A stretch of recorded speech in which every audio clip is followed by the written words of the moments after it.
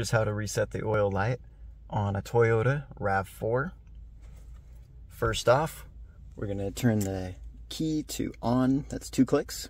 1, 2.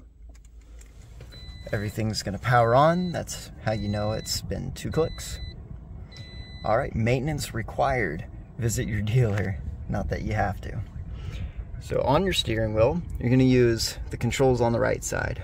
Let's get out of that screen. Let's hit the right button.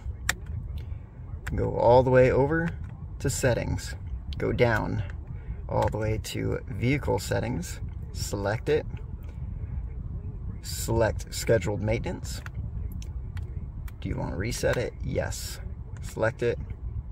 Gotta reset. It's that quick. Very easy.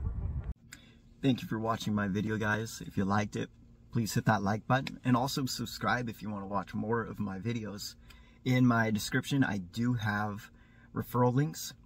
They have referral bonuses and ways for you to save money in life. Just simple ways of doing the exact same thing you already do every day.